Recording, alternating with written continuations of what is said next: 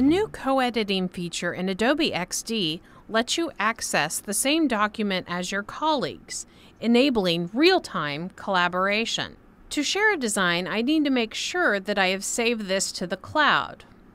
To do that, I can go to File and either Save or Save As, and just make sure I have Cloud Documents selected.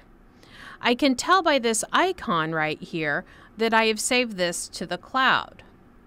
After saving it, I want to enable co-editing and then add co-editors. So down here, I've enabled co-editing and I've added people who can edit this.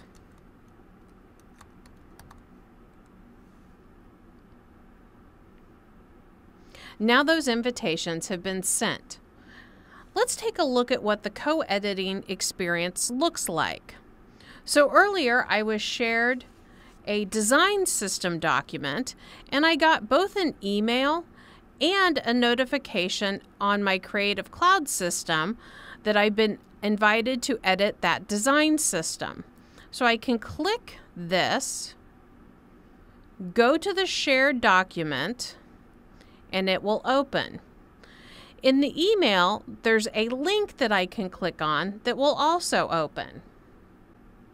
I can tell right up here if the original user or others are editing it by this avatar with the red ring. That color will correspond to anything the user is actively working on. So I can see this person is actively working on this user component and making changes. These changes happen in real time for both of us with no need to update the file.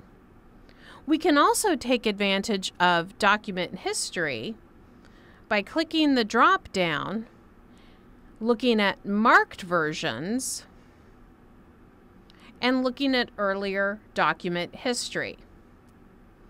I can open these earlier documents and compare those versions to each other. I can also add new bookmarks of the saved versions simply by clicking the mark and naming it. So that's a look at co-editing in XD.